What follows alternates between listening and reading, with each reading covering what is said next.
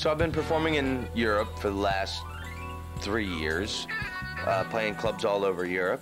And surprisingly, in Holland, a network gave me a late night talk show, filming in Amsterdam.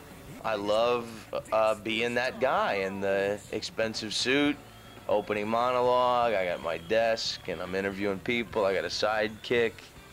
I got a band, it's a hip-hop band, and we've got a very cool youthful audience because of that. I got a cool brother from Rotterdam called E-Life. Rotterdam into his house. These people are adorable. They teach me Dutch one episode at a time. It's called our word of the day. And a girl in a bikini comes out and she presents me with a Dutch word on a card. And then the audience and my sidekick E-Life explain the word to me and how to pronounce it. Can you speak Dutch? Yeah. Really? How do you say it? But you can cuss on Dutch television. There's no language restriction. You can say everything. There's no Dick, restrictions cunt, at all? Whatever. I can say anything I want. Anything. You're kidding me, really? Woo! I can say that copious amounts of lubricant is the only way to combat vaginal dryness. I can really say that? I can say that on television? I love this country. You got to fight with Madonna. You flirted with Lenny Kravitz. Yeah.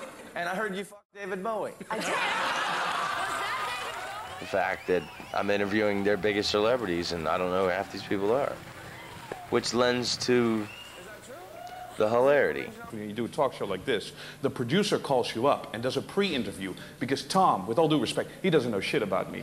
It's true. So the Amsterdam Late Night talk show doesn't pay what American television shows pay, but it's more fun, it's more freedom, and in this case, I have no writers. I write all my own jokes, which is wonderful.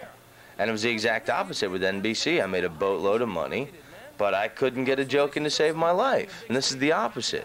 I've got total freedom, and I'm not getting rich, but I'm a lot more happy and creative this way.